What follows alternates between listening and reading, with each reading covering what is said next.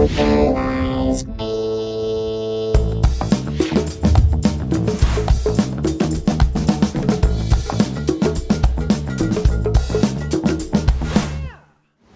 In this first lesson in the Learn Drupal series, we're going to be looking at how to install Drupal locally on your own computer rather than having to deal with a web server that's out on the web.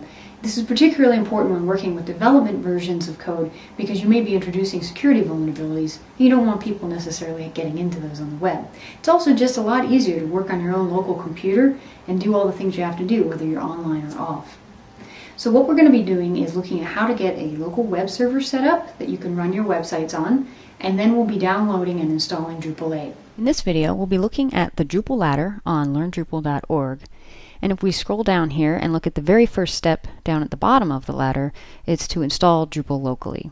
When we click through there, you're going to see there are 3 steps that are involved in this lesson.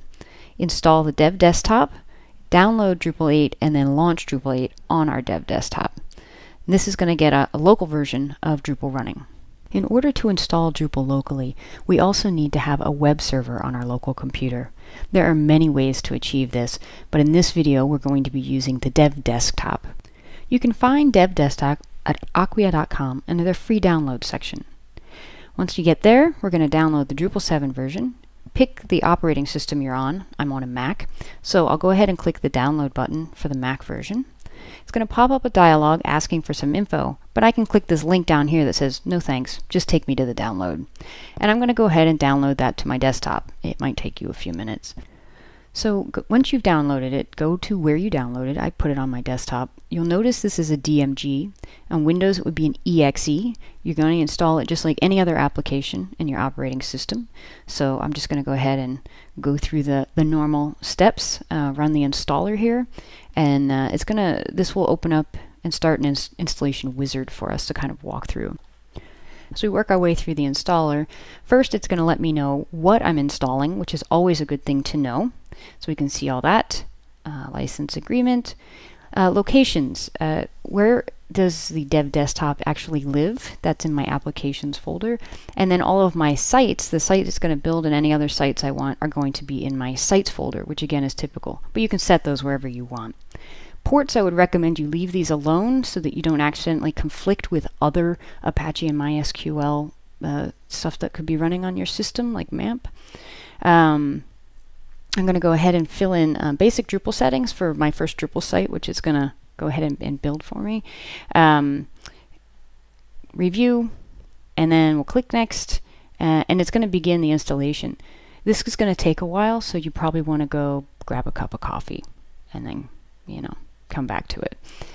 As this finishes up, it's going to run through its cleanup here, and then I launch the new dev desktop. It's all good and well. We now have dev desktop, so we have a local web server with some Drupal, but we have Drupal 7. We need to get Drupal 8. So let's go back to our lesson, and if I click the link for download Drupal 8 on this one, you'll see that we have a link that takes us directly to where we need to be, which is pretty handy. So this is releases for Drupal core, and I can select the 8x API version, and then I'll get the 8x dev. The development version for Drupal 8 that we want to play with. I'll also show you how you can do this without using that direct link though. It's handy, but you may not have that. If I go to download and extend, you'll see this is for Drupal 7, but we just want Drupal 8. So I'm going to go to Drupal core directly so I can get sort of the full list. And under here, again, there's only 7 and 6, but if I go down to this link underneath that says view all releases, that's where I can get the latest development work. And this takes me back to that same screen. I say I want version 8, and then you can see I have Drupal 8x dev, which is exactly what we want for helping on core. Download zip or tarball, whichever you want. So I'm going to click this and download it. I'm going to go ahead and save it into my sites directory. You'll see that's where the initial Acquia Drupal site was put, but the rest of my sites are here as well. So I'm going to save it directly into that directory. And once I have that downloaded, go back to sites here, and then I'm going to unzip that so that I can get my Drupal goodness. That creates a folder called Drupal 8x dev. You can see this is Drupal core. Its files look different. And I can also rename this folder to anything I want just for convenience sake. So I'm just going to name this Drupal 8, but you can name it whatever you want to. Okay, so now on to our final step for this lesson, which is to actually get our new Drupal 8 site that we just downloaded running on our dev desktop. We're going to start off by launching the Acquia Dev Desktop, get that running, and you'll see we have a settings button here.